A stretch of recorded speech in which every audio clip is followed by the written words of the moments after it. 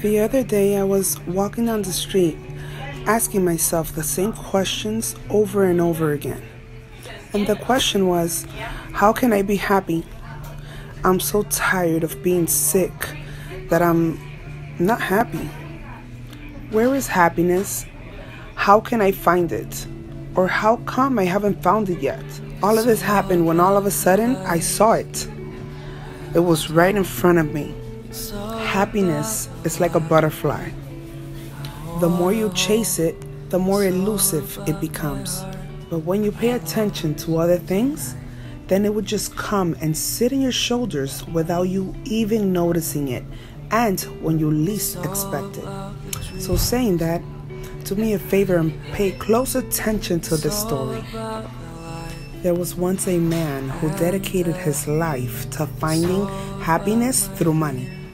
When he reached the end of his life, he went to collect his retirement fund. And this retirement fund, it was assured no one could take it from him. However, something else happened that night for him. He received a call with the news that he was dying. So I ask, what use does his money have now? Where did he live happiness? What use did he give his money now? Where did he leave happiness? So no happiness. And I'm sure some of you will say he was happy in his own way. But if you've been up and down and you've bumped into all types of people, we all know that happiness is not accomplished by searching for it. Would you like to know how happiness is accomplished? Would you like me to reveal the secret? Okay. Happiness is reached when you stop looking for it. When you realize that you still have oxygen to breathe, you discover that it was always around you.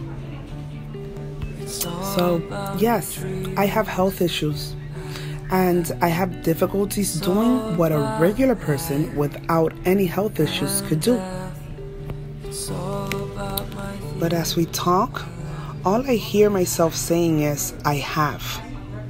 And sitting here in this bed inside this hospital, witnessing what somebody else lost, made me realize how happy I've always been. We are not playing a board game, meaning that we only have one life to live. So let's live life to the max, because those who have less never complain, and they actually live with the hope that things will get better instead of complaints.